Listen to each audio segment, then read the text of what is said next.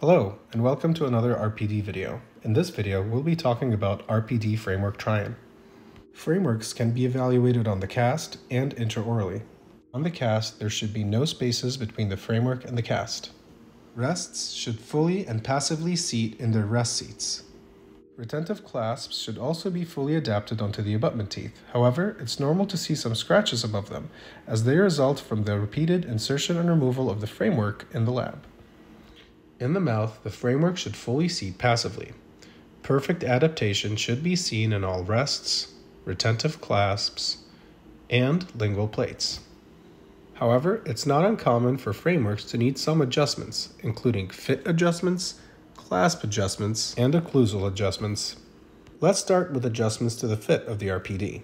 Areas of premature contact that can cause incomplete seating of RPDs can be detected using disclosing wax or occlude. Let's go over how to use disclosing wax first. A little piece of wax is taken onto a number 7 spatula and spread over the intaglio of the framework. After seating, areas of premature contact will wipe away the wax, creating what we call a show-through. This is an area that can be removed with a burr, and the process is repeated until no show-throughs are seen. Now let's go over how to use occlude. If incomplete seating is observed on RPD, like on this case here, occlude is sprayed onto the intaglio of the RPD.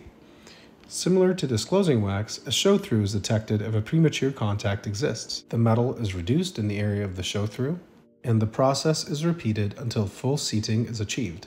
Now let's move on to RPD clasp adjustments.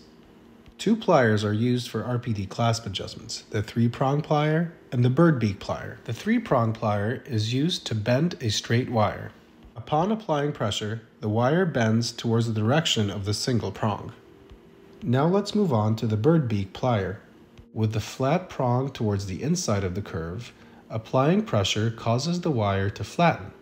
It's important to note that bending cast clasps is risky as they have a flat area. This flat area is usually towards the abutment tooth and can be seen clearly when taking a cross-section of the clasp. You should know this because any adjustments should be done perpendicular to that flat plane and not parallel to that plane, as that predisposes the clasp to fracture.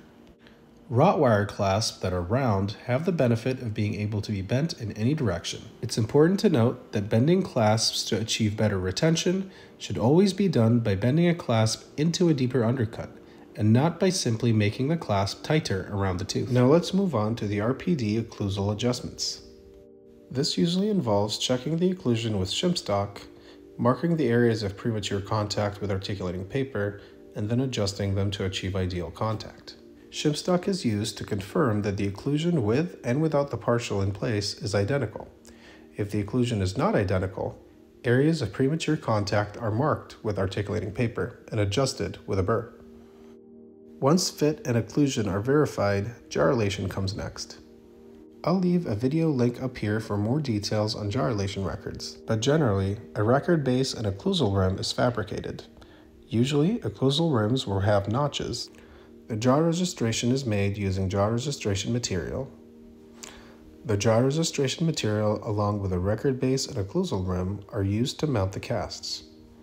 Alley wax can also be used and is more effective in cases where gyrylation records are made in CR. As I said previously, I will leave a link up here for more details on gyrylation records. That's it for this video. We hope it was helpful, and we'll see you in the next video.